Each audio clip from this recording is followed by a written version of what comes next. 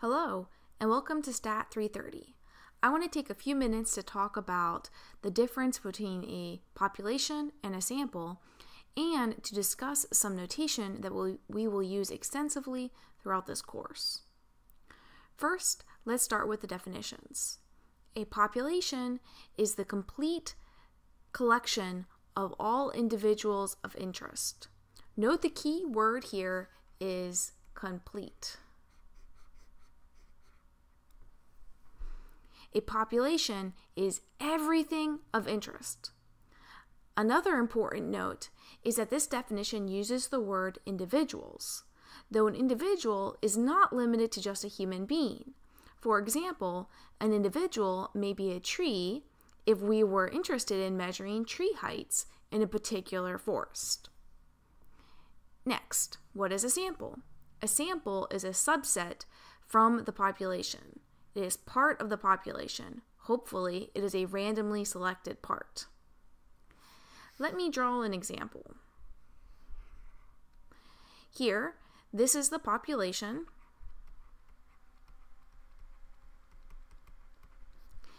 And the sample comes directly from within the population. The notation for the data in the population is x1, x2, x capital N.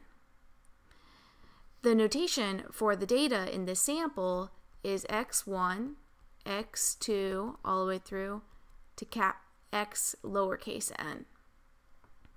Notice that there are capital N data points in the population and only little n data points in the sample. Therefore, capital N must be more than lowercase n. Also, it is really important that we notice that the sample comes directly from the population. So if we are interested in the voter ages in the United States, we would not sample a voter living in Germany. Let's move on to another example. Say we are interested in GDPs, or gross domestic products. What would be the population?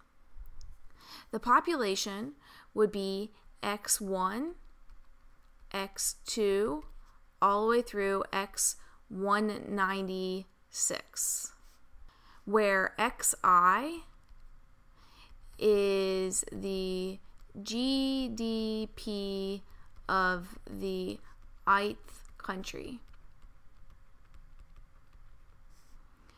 Why did I say that we have 196 data points in the population?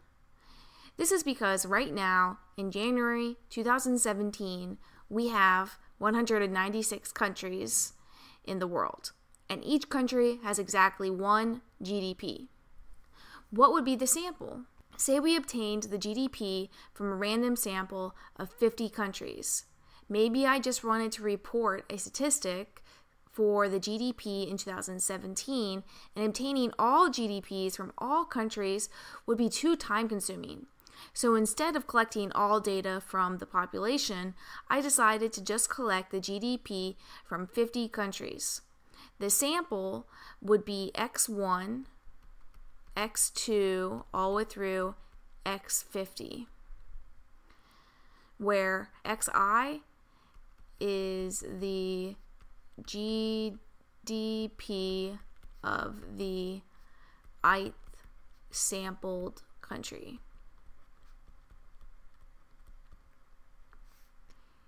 GDP. Okay. One last example. Say I want to understand the pH levels for a plot of land. pH levels help to determine which crops will grow well. What is the population? The population would be x1, x2, all the way through x capital N, where xi is the pH level of the ith piece of soil.